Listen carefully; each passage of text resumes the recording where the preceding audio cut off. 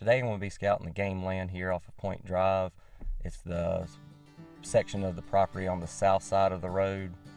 My last video was on the north side.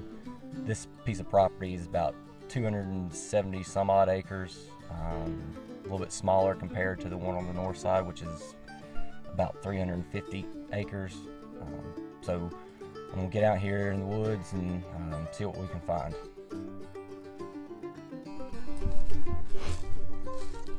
So I got into the trail here and started looking at the map, and I saw these trees painted here and marked with some tape, and according to the map it's pointing towards the piece of property.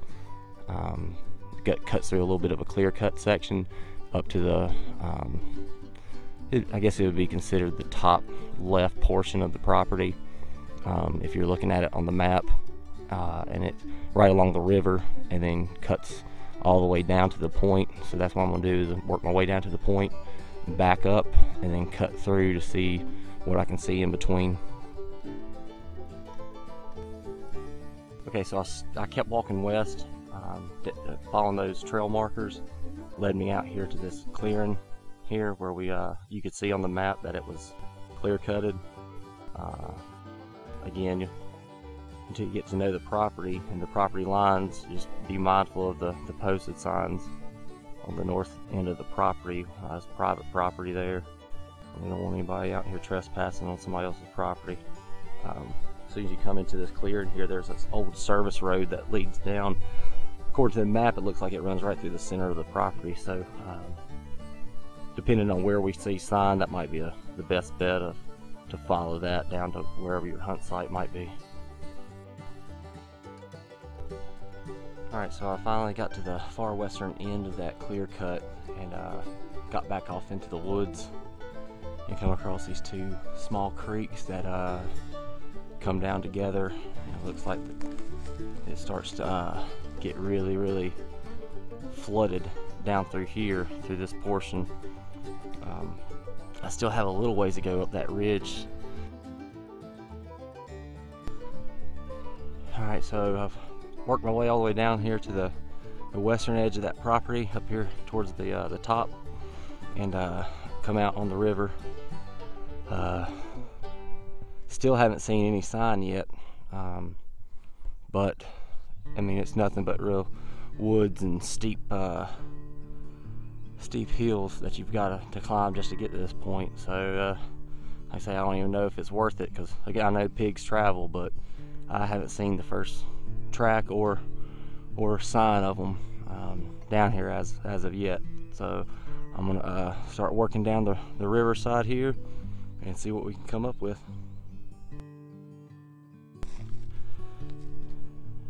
Alright, so I was finally able to make it out of that section. It's cutting through. It's real hilly. It's steep. I ended up having to climb out of that hill, or climb up that hill, and I came out here to the southern tip of that clear cut right here on the river's edge. So I'm going to cut through. It's starting to flatten out a little bit more, so hopefully we can find something down through here. Alright, so here's what I was hoping to come across. You can see the land's really flattening out, starting to get some greenery in through here. This creek looks like it's flooded down towards the southern end of it, closest to the river. I have seen a couple pig prints now, pig tracks, but no rooting just yet. But I've got a feeling as soon as I get over there in that green stuff, that's where we're going to start seeing some stuff. It's right along the edge of those pines, on the edge of the clear cut, which if what I'm thinking is right, that'll work out good for us to be able to take that service road down into here and get into a good spot easily, quietly as well. So let's keep on going.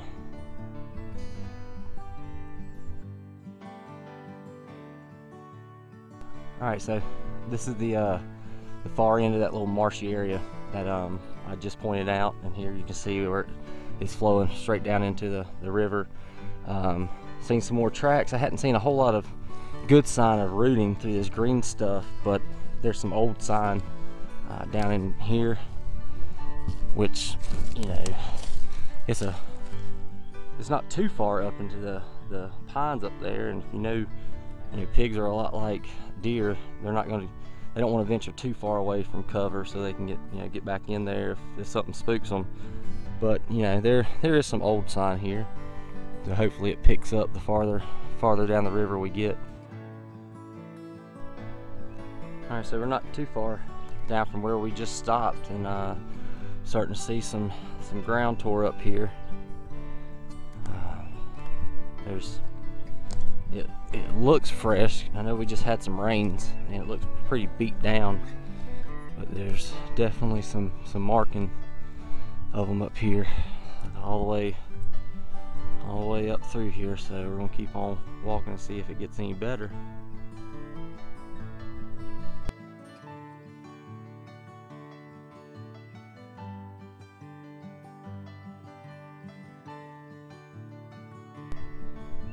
All right, seeing more sign, especially right along this river. It's just I'm just zigzagging. I'm gonna call this the meadow. Just zigzagging through here. I'm just keep coming up on more and more sign, and it looks like it's just like this all the way down this little flat area here, and it's all the way up to the pines there as well. Take a look at what they've been doing down through here. They've really been in here heavy. They tore all the ground up, and it looks like somebody came through here with a plow. Again, it appears to be pretty fresh. Not as fresh as we saw before, but you can't really make that out due to all the rain that we had in the last couple weeks. Yeah, it's looking good down through here. Again, we're getting closer and closer to that point down towards the river.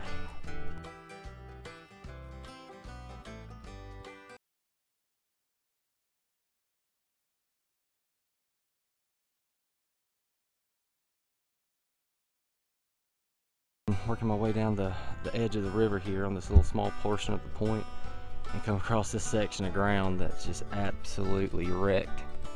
They've just been wasting away on everything that's in here. Stumps, dead trees, all the way down the river's edge. They've just been tearing it up. And some really good sized tracks I've been seeing. Alright, so I got back across that little creek there from that small cut off portion of the point, and over here on the side of the river is a lot of the same. A lot of torn up ground.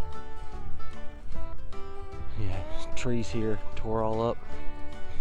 Looks like it goes all the way up through there. So I'm gonna be working my way from that side of the river in and out of these woods back up, going back north from this end of the point.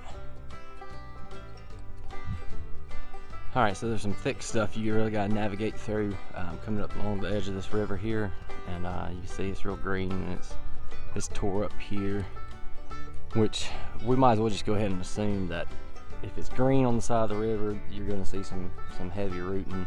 So what I'm gonna do is I'm gonna start working my way up through some of these trails leading up into this thick stuff, and then finding those openings in that thicket where there's some open area. See if we can't see some sign, and possibly probably make a pretty good hunt site right there. So I'm gonna try to see what I can find up in here, and then keep working my way up through the point.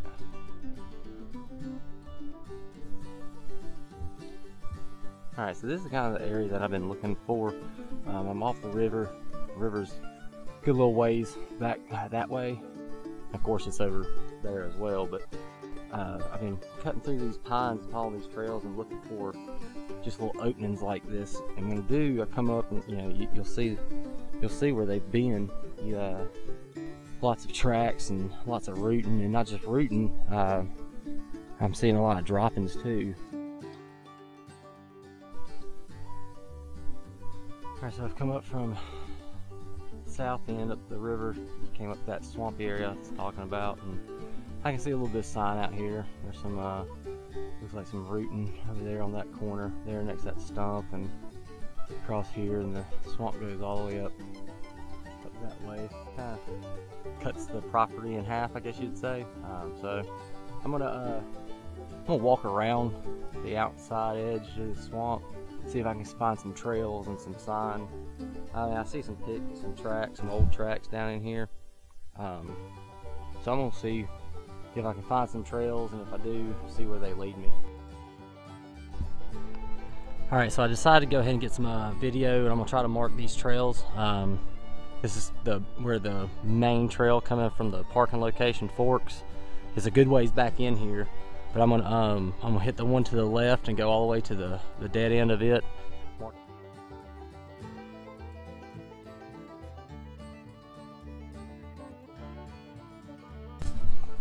Once you get going down to the left here, this is what the trail looks like.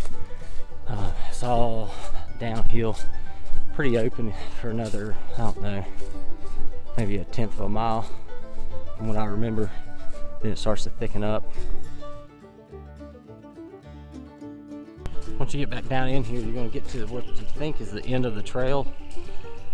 I don't know if this water is going to be in here year round, but just follow it straight across, just the way it's flowing straight down, and you'll be able to pick up that trail again on the other end of this little swamp area. It'll take you plumb down into here, and you have to look at a couple spots. You have to look and find where the trail picks back up, because you think it just dead ends, but it's a nice trail. And according to the map, it looks like it's going to be taking us right down to where we want to go. I couldn't get the camera up in time, but there goes a couple of them right there. If you can see, several pigs just took off to my right here just as soon as I turned the camera off. Some big ones too, big and brown. So they're definitely in here.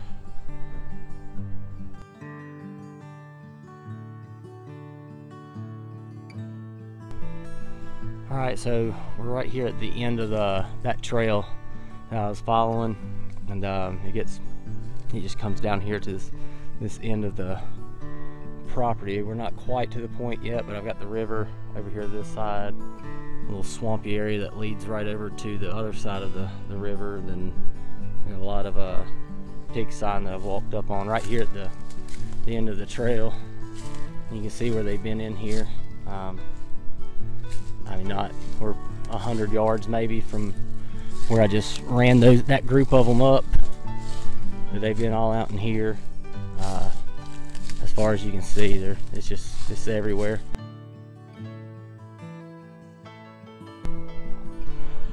All right, so I followed that main trail from down there where it forks off to the left and the right, and about half a mile up, and you end up back up here at this clear cut where we started the day.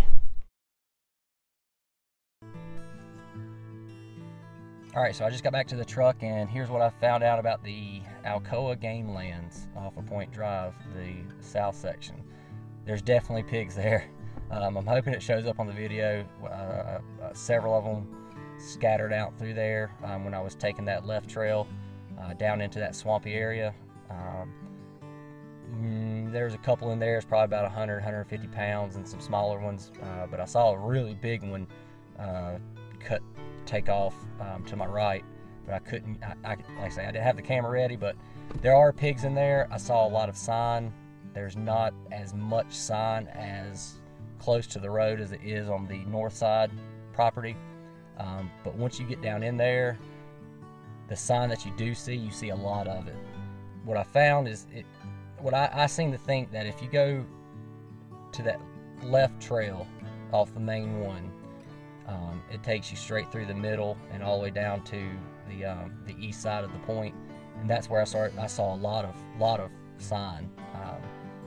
And once you get about a third of the way down that trail, you get into pig country. I mean, you start seeing sign of them close to the trail, and then the farther you get down there, the trail's just covered up with it. So I do think that this would produce some good pigs during turkey or deer season. navigating through the clear cut over there was just a waste of time. I didn't see anything but a couple deer tracks and coyote tracks. There's a lot of fallen timber that they didn't pick up when they cleared it, and it makes it tough to navigate over. It's all dead and it's all dry, so it's loud.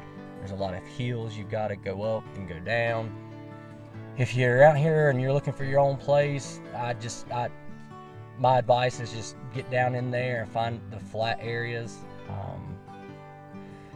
Yeah, I mean, it's a good property. It's definitely not as good as the one on the north end, but there's definitely pigs in here, so good luck to anybody coming out here. I'm going to head to the Perkins Game Land next, and then probably up to Caswell, and shoot me some comments in the comment section of where you want to see me go next. Any areas close to you, I'll drive where I got to, because I'm anxious to find out where all these pigs are moving to throughout the state on game land. So if you want to see some scouting for those lands, put the comments in the sections below, and happy hunting.